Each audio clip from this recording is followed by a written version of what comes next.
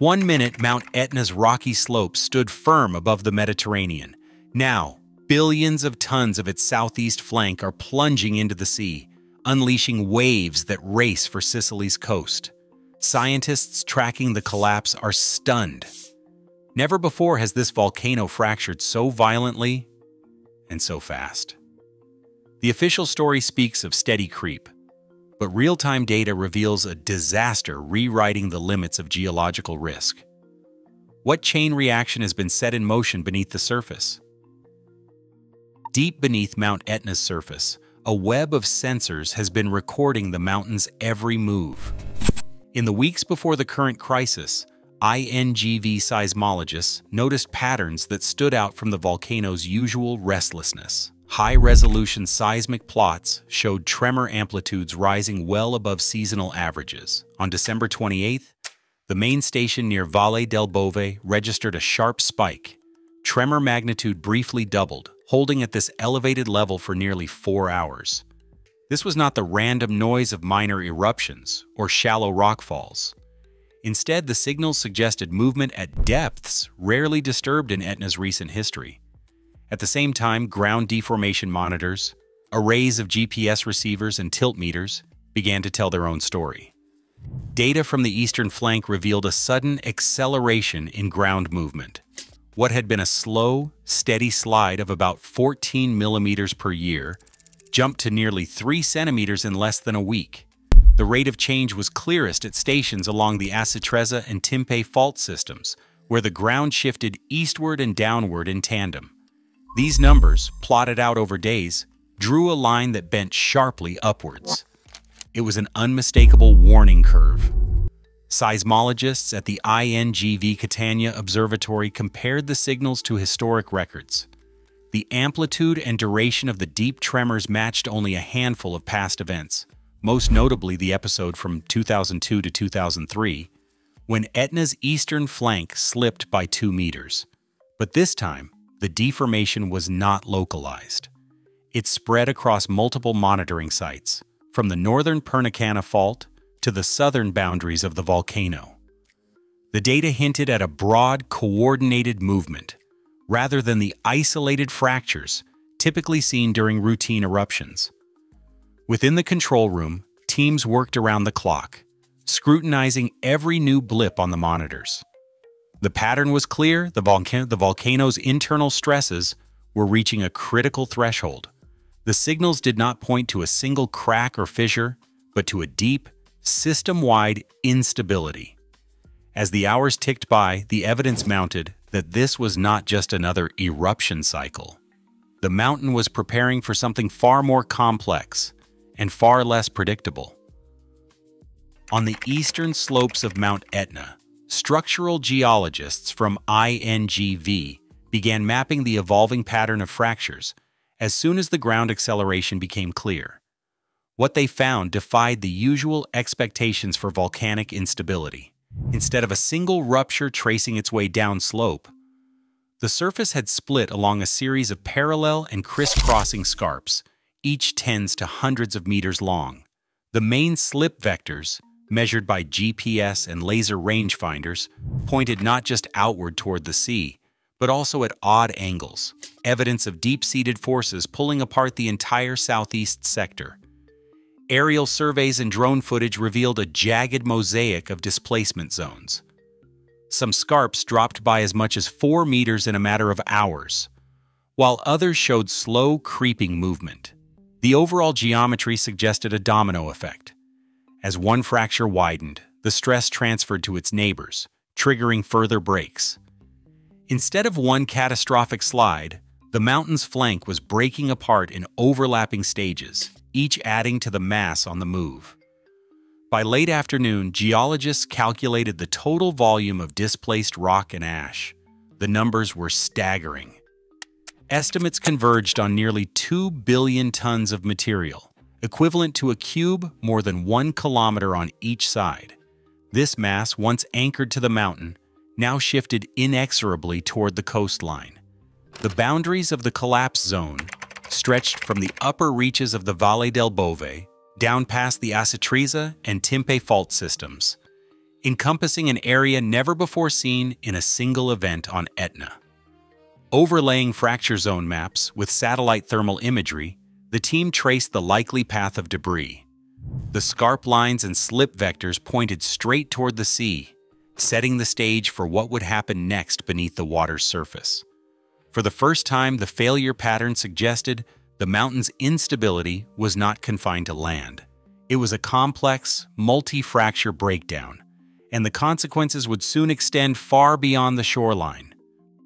Pressure sensors anchored along the Ionian seafloor began transmitting abnormal readings just minutes after the first fractures reached the coastline. At the Imagery field station, engineers watched as the digital feed spiked.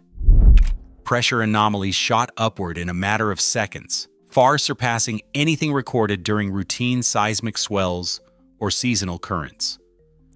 The time-stamped logs showed a sudden, sharp increase at 16:42 and 17 seconds, followed by a series of secondary pulses rippling outward along the submarine slope. Real-time data from the offshore transponder network painted a clear picture. The mass of displaced volcanic debris was now surging down the submerged flank, tracing a path mapped by years of bathymetric surveys. The initial pressure jump corresponded to a wave of material hurtling eastward, its velocity calculated at over 110 kilometers per hour. This figure, flagged by the automated alert system, exceeded previous model projections for even the most aggressive collapse scenarios. As the kinetic energy of the slide transferred into the water column, the pressure sensors registered a rolling cascade of values, each one marking the passage of another lobe of debris. The run-out distance, tracked by sequential sensor activation, stretched more than 18 kilometers from the toe of the collapse zone before the readings began to taper off. Engineers cross-referenced these findings with the latest bathymetric differentials, confirming that the submarine slope had been reshaped in real time. The seabed profile, once a gradual incline, now showed abrupt steps and freshly carved channels, evidence of a complex, multi-phase flow. Within the Imagery control room, the urgency was palpable. Field engineers relayed updates to hazard modelers, who began overlaying the sensor data onto coastal risk maps. With velocities surpassing 100 kilometers per hour and debris plumes advancing toward the open sea, the threat to nearby shorelines was no longer theoretical. The direct link between the undersea flow and potential displacement waves was now visible in the numbers, leaving little doubt about the scale of the unfolding hazard. Remote-operated vehicles guided by marine geologists from the Catania Research Consortium descended along the newly reshaped submarine slope. What their cameras revealed had never been documented on this part of Etna before. Instead of the expected smooth sediment layers, the remote-operated vehicles recorded vast hollows and jagged cavities deep within the submerged flank, some stretching over 70 meters across, hidden beneath centuries of volcanic buildup. These voids, mapped in real time by sonar and laser scanners, suggested a complex internal structure far more fractured than surface models predicted. The team paused at a chamber nearly 400 meters below sea level, its walls lined with fresh cracks and angular boulders as if the mountain's interior had been suddenly torn open by the sliding mass above. Hydrophones anchored nearby began picking up sharp acoustic signatures, brief staccato bursts that stood out from the usual hum of underwater currents. Each spike corresponded to a sudden rush of steam released as seawater found its way into the exposed cavities and met hot rock. The frequency of these steam events climbed rapidly, sometimes reaching dozens per hour. In some cases, the pressure was enough to blast columns of bubbles and debris up through the overlying sediment, sending plumes racing toward the surface. These were not the slow, simmering releases seen during past lava sea encounters, but violent, unpredictable outbursts triggered by the collapse itself. Geologists monitoring the data realized that these newly revealed chambers posed a hazard all their own. As the structure of the submarine flank continued to shift, more pathways opened for seawater to penetrate deeper into the volcano's interior. Every new connection risked setting off another round of explosive steam events, each with the potential to destabilize the slope further. The interplay between cold water and hot rock, now happening out of sight beneath the waves, added a layer of uncertainty that no surface monitoring could fully capture. The scientists, piecing together live remote-operated vehicle footage and hydroacoustic logs, understood that the collapse had not just shifted the landscape, it had unveiled a hidden world of geological hazards. With each hour, the mountain's underwater profile grew more complex, and the risks of secondary explosions or further structural failures became impossible to ignore. Tsunami models, updated minute by minute, projected the first wave would reach the Sicilian coast in under 12 minutes. The Civil Protection Agency's emergency dashboard, normally reserved for wildfire alerts and minor seismic events, now flashed with red warnings for the entire eastern shoreline. In Catania, sirens echoed through narrow streets as municipal officials triggered the highest-level evacuation protocol on record. City buses, commandeered for the crisis, rolled through neighborhoods closest to the port, collecting residents who had only moments to gather essentials. Highways leading inland filled with cars, motorcycles, and even bicycles, all heading toward designated shelters set up in schools and sports arenas.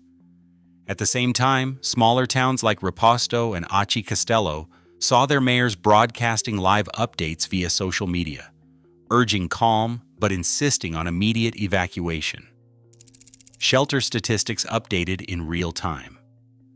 By 5 p.m., over 38,000 people had registered at inland reception centers, with another 12,000 reported en route. In Messina, hospital staff worked alongside volunteers to move bed-ridden patients to higher floors, or when possible, to waiting ambulances. Satellite-linked dashboards displayed wave arrival charts with predicted run-up heights, and some zones near the mouth of the Semedo River faced peak values exceeding 7 meters. Emergency managers monitored these projections, making rapid decisions about which coastal districts to clear first.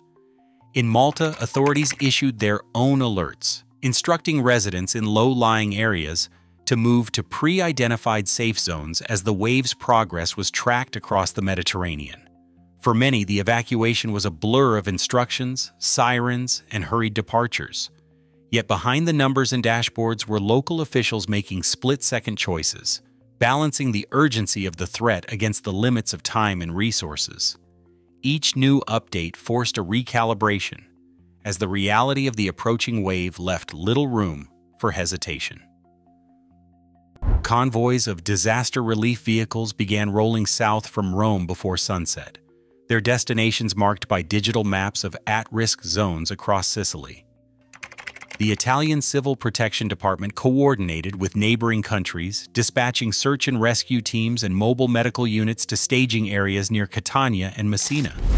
Within hours, the European Union activated its Emergency Response Coordination Center, pooling resources from France, Germany, and Malta.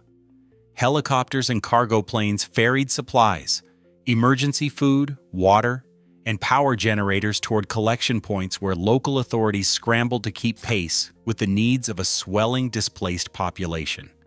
Shipping lanes off Sicily's eastern coast shut down as the Coast Guard ordered all commercial and fishing vessels to anchor or divert. The port of Catania, usually a hub for container traffic and cruise ships, stood silent.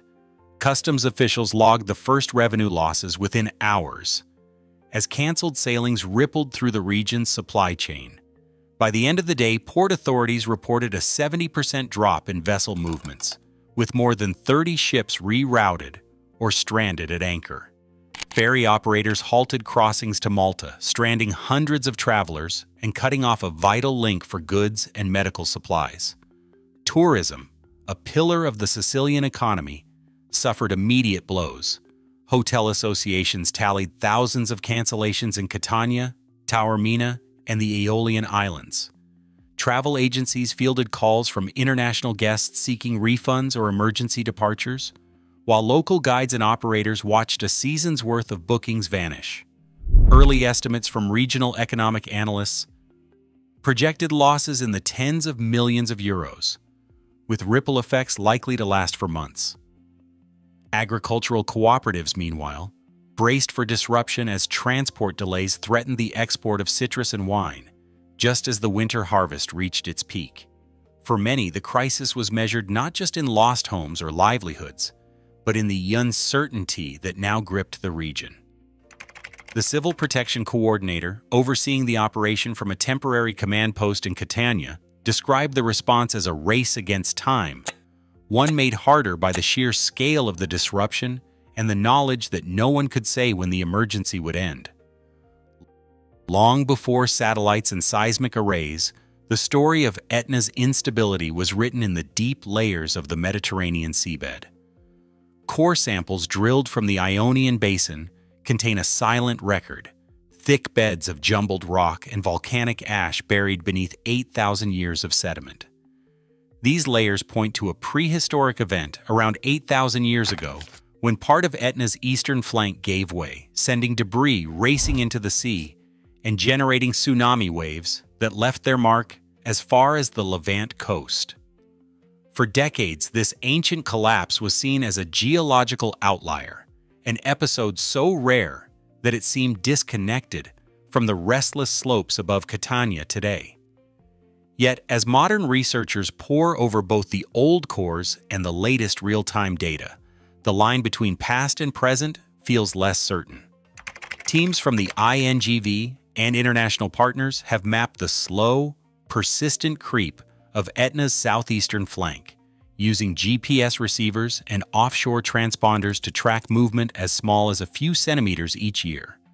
Occasionally, these measurements reveal brief accelerations, spurts of motion triggered by magma intrusions or heavy rainfall, reminders that the mountain's stability is always in flux. The 2002 to 2003 slip, when the eastern flank shifted by up to 2 meters, remains a vivid example of how quickly the situation can change. Despite decades of study, key questions remain unanswered. Scientists debate whether the next major collapse would come as a single catastrophic slide or unfold in a series of smaller, compounding failures. The geometry and strength of the buried slip surfaces, hidden hundreds of meters below the summit, are still only partially understood, with ongoing drilling projects struggling to capture the full picture.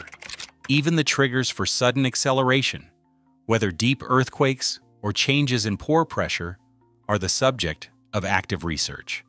What is clear from both the ancient record and the current monitoring is that Etna's instability is not a problem that can be solved, only managed.